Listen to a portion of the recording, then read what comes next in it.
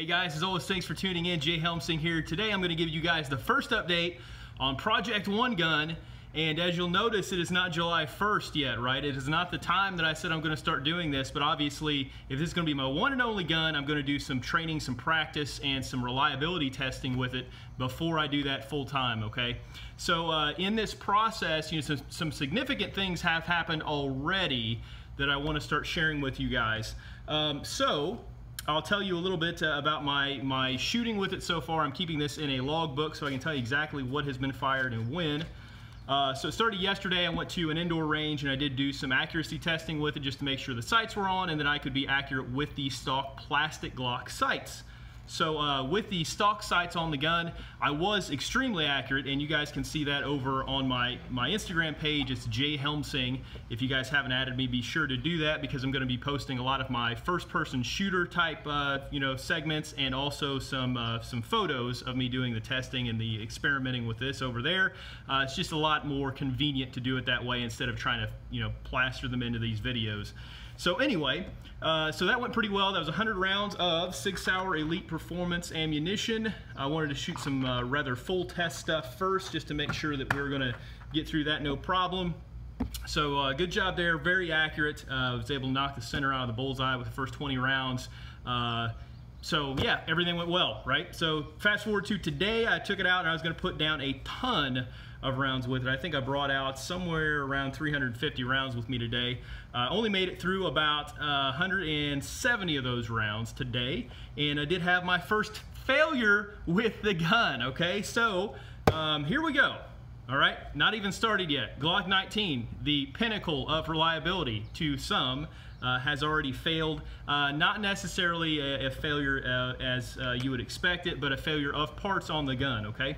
So here we go. As you guys can see, I am carrying this concealed right now, and you're gonna see some funky business going on really quickly with this bad boy. And I'll tell you some other findings that I've already experienced with it. So, make sure we're super duper clear because this was just chambered and being carried by me. So, here we go. Here is the Glock 19 Gen 5 after day 2 at the range. You guys can probably already see what's missing from this picture. So the premise of this project was to take a stock gun and leave it as stock as I could, try to make it through a year carrying it completely stock, okay? When I went to buy this gun, they did have the new Ameriglow Bold series Glock 19 Gen 5, and that is an option for the Gen 5 pistols to go with the Ameriglow Bold series, as they call it, and they come with metal Ameriglow sights installed from the factory. That is an awesome, awesome upgrade, and I'm thrilled that Glock has gone that route. However, I think that should be not called the Ameriglow Bold series. I think it should be called the stock Glock series, and they should just put it on all their guns as they come out of the factory and save everybody a lot of time and hassle with replacing these plastic sights. So, with my 2 pennies out of the way on that, I'm going to tell you my philosophy behind these sights. First off, I do not like the sight picture that I get from stock Glock sights. I don't like the little U-notch. I do not like the busy rear like you're going to see here. I don't like putting the ball in the bucket. It's strictly a Glock thing. Some of the early CZ P07s had the same sort of thing, but it just never really caught on. I'm much more of a traditional partridge sight guy where I just want plain black. I want to put that line up there and just kind of match the height, equal light, and pull the trigger. That's what I'm used to doing. And you can definitely do that with these stock Glock sights. That's what I did yesterday in sighting it in, and I was very accurate with it. However, it's just not a preferred sight picture. I'm not picking it up very quickly as opposed to some other type of sights, some sights that maybe I'm more accustomed to. So with that said, with these sights, I decided, I'm going to leave them in until something catastrophic happens with them and see how long they last. And the reason is, one of my biggest complaints about the Glock sights, and specifically their night sights, is that they're tight. This rear notch here is an extremely tight notch, especially on the more compact or subcompact guns. There's just not a whole lot of wiggle room, and you really can't see much light at all, and I'm just not used to that sight picture. But on these guns, on the Gen 5s, they did open up that rear notch a little bit. They did make an improvement to these plastic sights, and they opened up that rear notch. So you do have a very good sight picture with these plastic sights.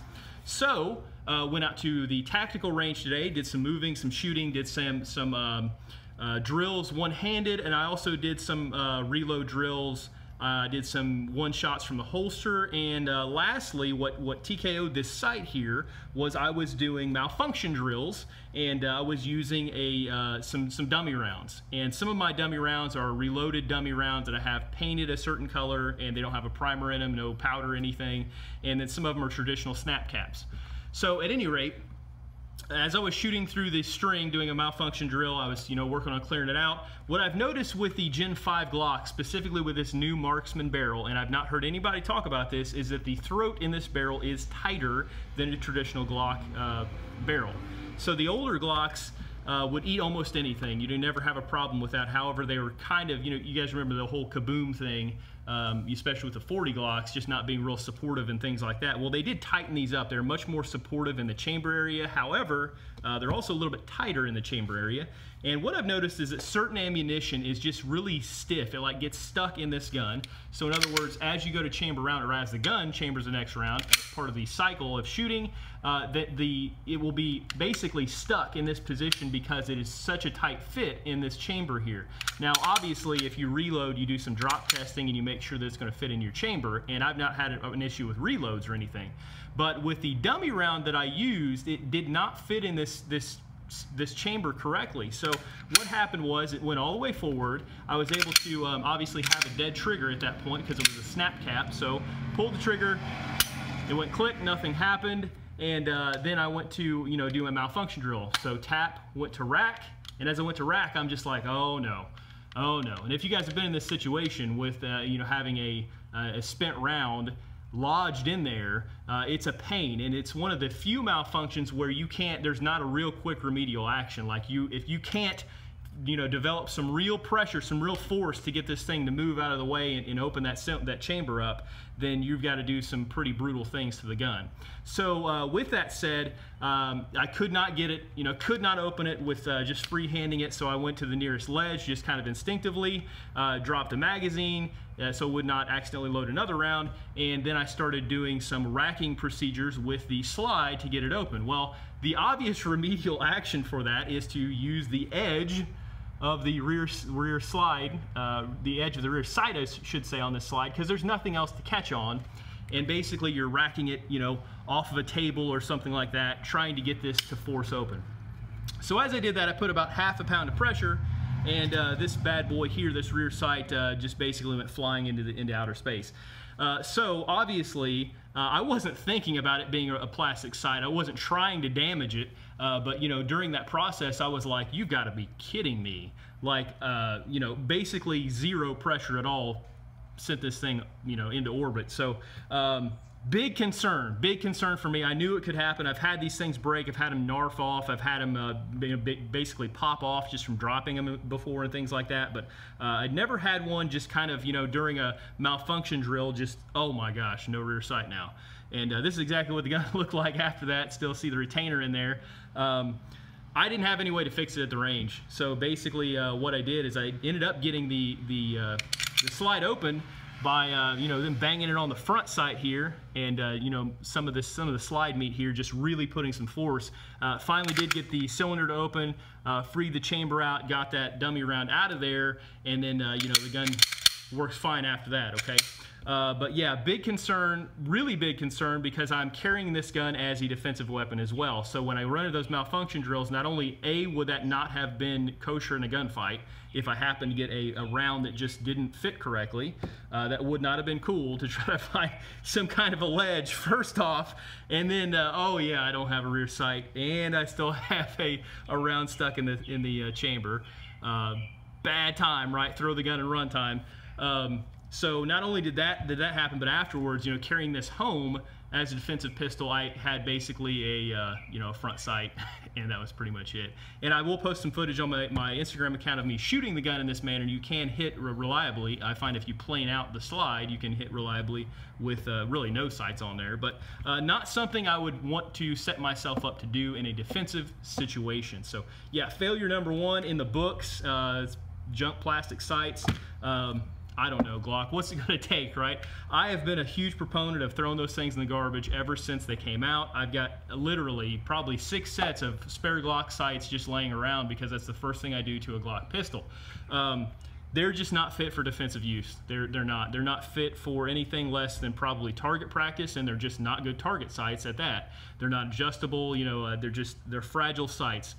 Do not like polymer sights, and I think this just kind of shows us why that is a problem. So, you know, lesson number one, obviously upgrade your sights or get the AmeriGlo Bold series from the get-go. No sense in having this on your gun if you're going to use it and depend on it. Your life is going to be, you know, dependent on these things sticking on there, which are obviously just held on by the grace of God most of the time, okay? Heard somebody describe them once as dovetail protectors for the slide, and that's pretty much what they are. They're just subpar. They really are. Other than that, you know, the next big lesson here is that the chambers, the cylinder in the chamber specifically, is very tight on these guns. It's much tighter than the other Glocks.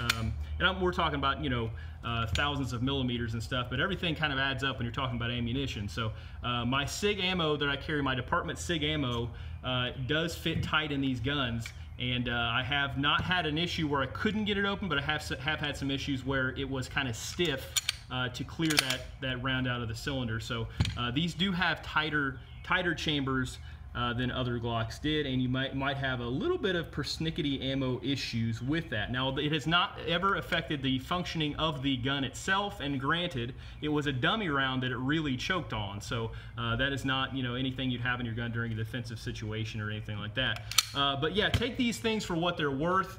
Those are the first two things that I've noticed. Other than that, the Glock has shot completely reliably as I would expect. So no issues with anything else. Points like a Glock, shoots like a Glock, has been functioning like a Glock. It's not been cleaned or lubricated or anything like that. I will do that at regular intervals. It's not going to be like a torture test or see how long I can beat on it, because I am carrying the gun as well, so I don't want to set myself up to be a statistic.